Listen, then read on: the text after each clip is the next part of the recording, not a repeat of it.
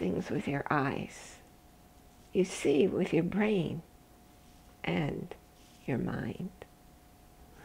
Hi, I'm Bierman.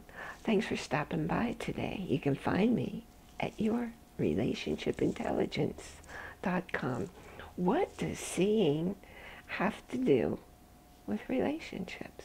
Your eyes act like a camera lens, just focusing whatever the view is onto your retina.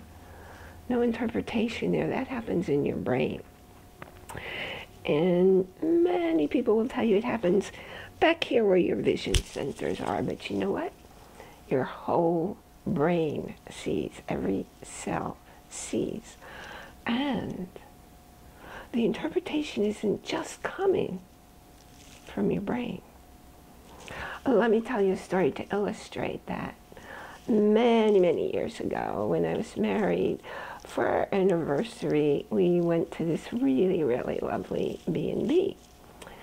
And it was actually a colonial home in a historic district. And because of the time of year when our anniversary was, it was usually the case where we were the only ones there. So it was quiet, it was beautiful, it was kind of old-fashioned. It was just my favorite place to go. Anyway, the owner sold it to someone else. And the someone else made big changes, not all of which were immediately apparent to me. Okay, so we went up to our beautiful room, and, well, the first thing that bothered me, there was a telephone in there.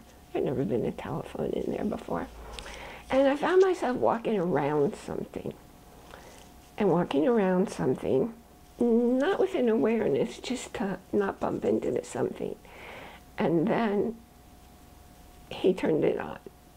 My husband turned on the television in the room.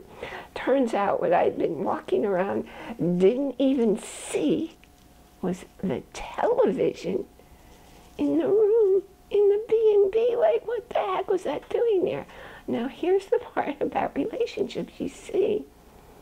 You see what you expect to see.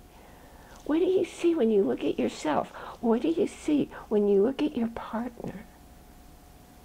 And you will only see behaviors that you accept as possible.